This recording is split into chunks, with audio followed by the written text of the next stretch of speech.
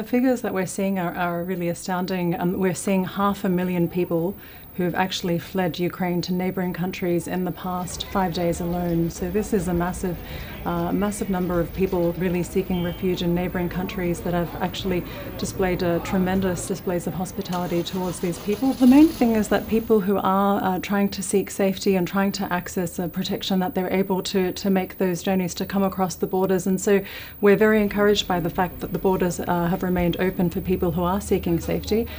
So that is really encouraging. And we are seeing these displays of compassion, the empathy by local communities to people who are fleeing. Something of this proportion, we haven't seen that in recent times. If the situation escalates further in Ukraine, that we could be prepared to see up to 4 million perhaps fleeing Ukraine. So 4 million refugees. This is really the worry that we're dealing with, massive humanitarian needs. The main thing is now to ensure that people can access safety, that they have the support they need.